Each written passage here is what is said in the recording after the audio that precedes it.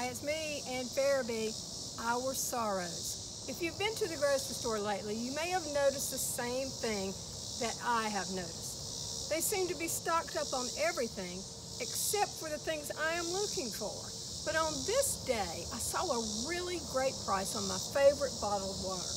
As I reached down to pick up the 24-pack, I realized it was the only one remaining. It was already open and several of the bottles had fallen out. Being the super shopper that I am, I located the missing bottles on the back corner of the shelf. I slid them into the packaging and then struggled to get them all placed safely on the bottom of my shopping cart. Money had been saved. It would be worth the effort. After checking out, I happily headed across the slightly downhill road to the parking lot. That was when I began to hear a bump and another bump. I looked down to see 2 bottles of water rolling across the parking lot. I then saw a man chasing after 2 more bottles of water that had escaped. I had to put a stop to this, so I grabbed the flimsy cardboard from underneath the cart that held the remaining bottles and attempted to lift it and place it inside my cart. That was when they all began to fall out, one at a time, before I could stop them.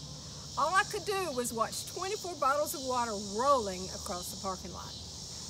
Just what I always hope will happen. Attention brought to myself in the grocery store parking lot. It was entertaining to say the least. With the help of some compassionate people, chasing after one bottle, then another one, and carrying them in their arms, they were finally corralled and loaded into my car. It was a sight to see.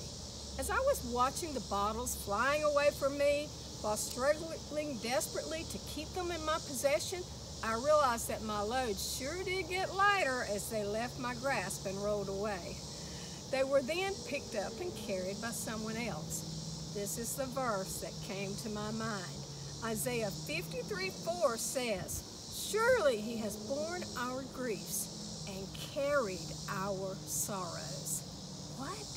Jesus carries our sorrows? Yes, Jesus carries our sorrows. He carried them to the cross, and he still carries them. We do not have to. One more thing.